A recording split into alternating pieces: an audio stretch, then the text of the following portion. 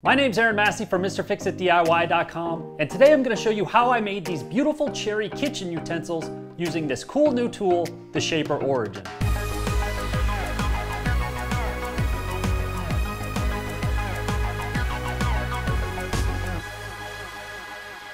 Over a year ago, me and the rest of the guys of SoCal Woodshop got together to order the Shaper Origin from their first production batch, and after waiting for what seemed like forever for it to arrive, it finally showed up a few months ago. Needless to say, we've been super excited to test this tool out, so we all got together and put it to the test and learned a little bit about it from Kylie, one of the members of the Shaper team I'd met several years ago. This tool is a handheld router that acts like a CNC machine with a built-in computer that lays out the shape for you to follow on the screen and auto-corrects its position as it goes, making sure you always have the exact cut that you're going for. It's a seriously impressive tool, and so I thought I'd take it one step further and actually use it to build a project. You're really only limited by your imagination with this tool, but for my first project with it, I decided to test it out with one of the existing project files available from the Shaper website. I downloaded the file for these kitchen utensils to my Creator Hub, and it automatically synced to the tool via Wi-Fi, so all I had to do was load it up. But first, I needed to prep some material to cut the shapes from. I had a good sized piece of 8/4 cherry that I decided to use,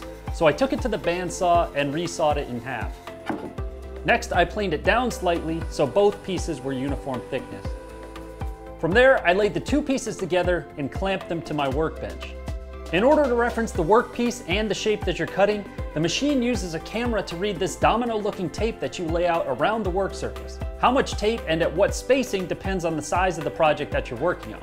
Since this is a smaller project, I needed to add the tape every few inches so the tool has plenty to reference. Once laid out, I could move the tool around to scan my work area and place the file image on the work surface to be cut out.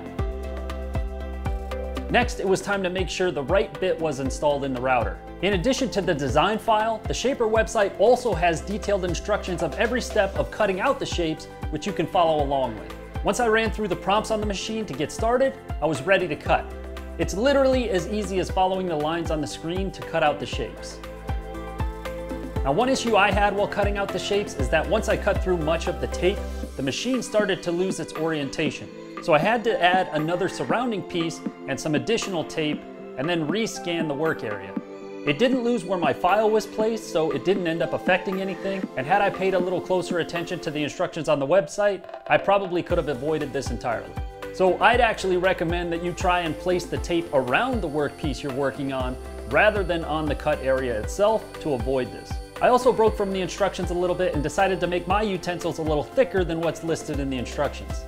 And rather than cutting all the way through the cherry to release them, I thought I could release them by resawing them again on the bandsaw, which ended up working out great. Once I had them cut out, all that was left to do was finish them up. I did a little shaping for the beveled edges on my benchtop sander and did some additional shaping with the oscillating sander. I also added a round over for the larger implements at the router table before final sanding them by hand. To finish the utensils, I applied a coat of our SoCal Woodshop board wax, which really brought out the color and the grain in the cherry. The guys of SoCal Woodshop and I make each batch of this wax by hand, and it's 100% food safe, so it's perfect for kitchen projects like this, cutting boards, and butcher blocks. If you're interested in testing it out for yourself, I'll leave a link in the description where you can buy it. I think my favorite piece of the set is this tiny little spread knife. I don't really know why I like it so much, I just think it's a cool little wooden knife that I haven't really seen before. And here are the finished cherry kitchen utensils. I'm really happy with the way these came out. I've never made a set like this before, and as a first project with the Shaper, I couldn't be happier with the results. This tool is definitely something that has a ton of possibilities, so I'm looking forward to seeing what I can come up with in the future.